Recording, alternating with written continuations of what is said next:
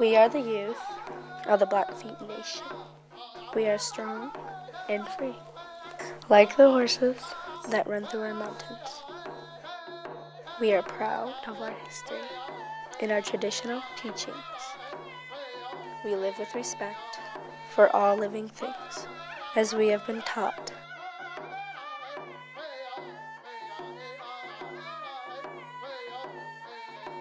Growing up, we have seen this value of respect slip away. Drugs and alcohol, bullying, fighting, the division of families, and the polluting of our lands are threatening who we are as Blackfeet people. We believe it is time for a change for respect and honor.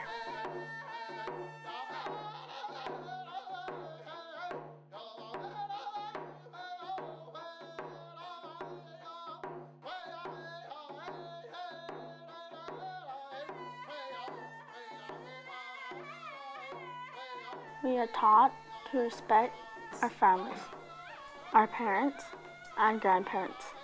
They are the ones we depend on and the ones that keep us safe. We show them the greatest respect, knowing that they are forever there for us. As a Medicine Lodge or Okan person, respect is something that you gain. It is something that you sacrifice for. It is something that you build around.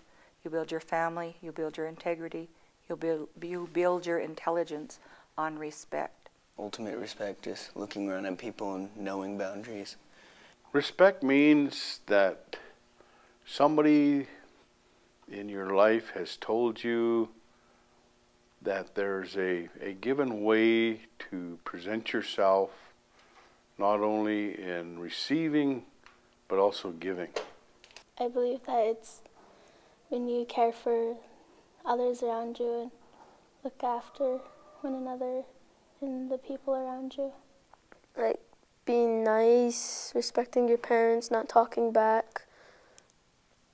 When you're asked to do something, do it the first time. You shouldn't have to be asked twice. When I hear the word respect, I think of respecting my elders, of helping them out and letting them in line first when we do something, because it respects them and they'll respect us back. I was taught to always help out the elders and always help the unfortunate and always to give what you got. Well, the way I was taught respect is you don't look people in the eyes, and you always, anytime an elder asks you to do something, you always do it for them. Having respect for yourself and elders and people who talk to you and stuff. My family, my people, elders, my culture. Everything that I believe in, that's about respect. We respect our elders because they are the people that hold our culture.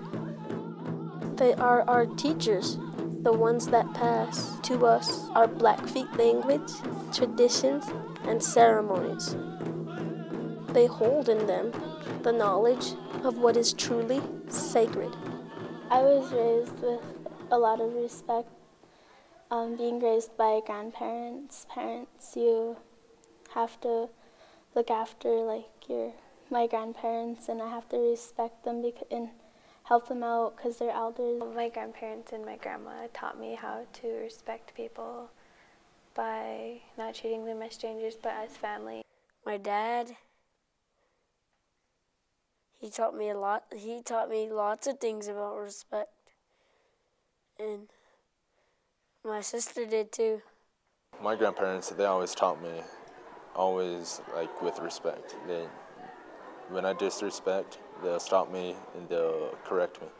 Who really taught me how to respect is my grandma, Evie Burdetler. She taught me how to respect and not talk back, do not interrupt when people are talking, and just when your elders walk by, try to help them out, walk or open doors.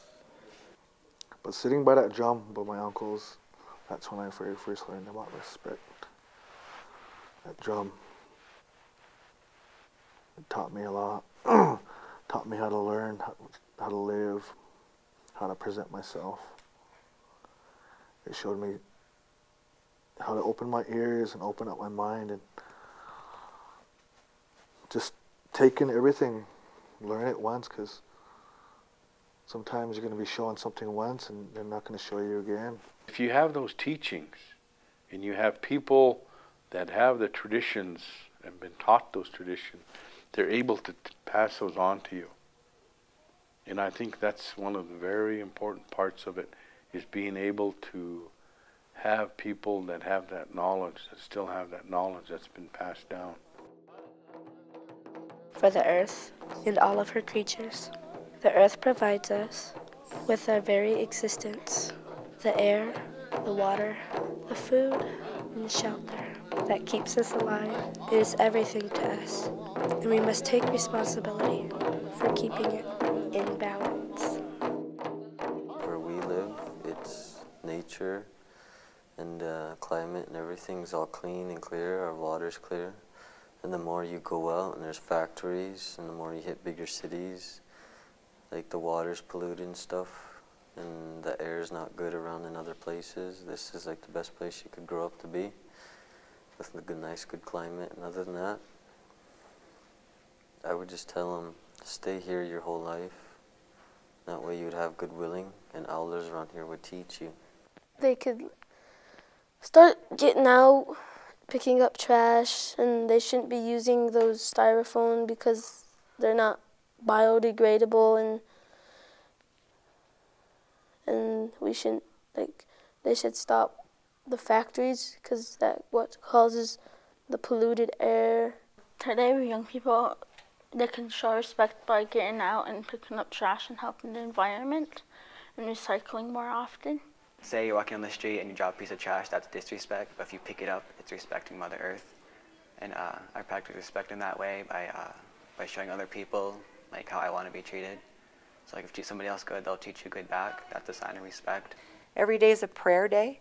In the old days, the old people would stand outside the minute the sun came up and pray and give thanks for the day, thanks for your life and the things that you have, and pray for everybody. We've kind of forgotten how to do that.